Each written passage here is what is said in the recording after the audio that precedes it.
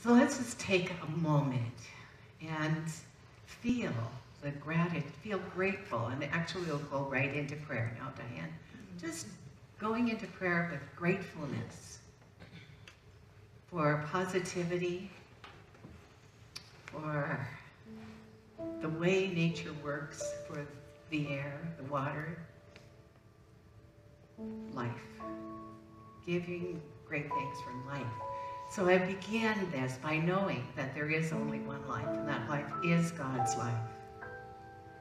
And I steadfastly look for God in everything.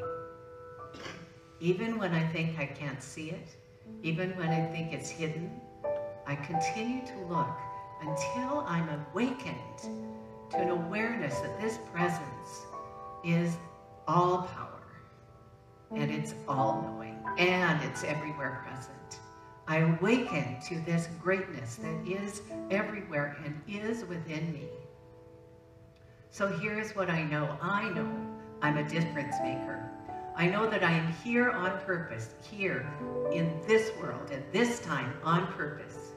I am here to be the good that I came here to be, to see it, to call it forth, to make it welcome.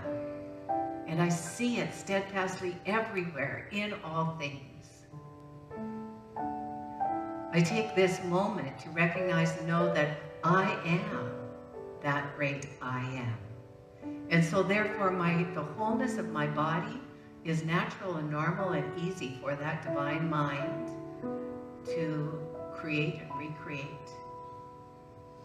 The wholeness of my life is natural and normal, for it is a reflection of that divine. The connection with all living beings is easier and easier to see, appreciate, and support. I see it all as good. And from that point of view, life is. Life is whole, life is good, life is prosperous, life is creative.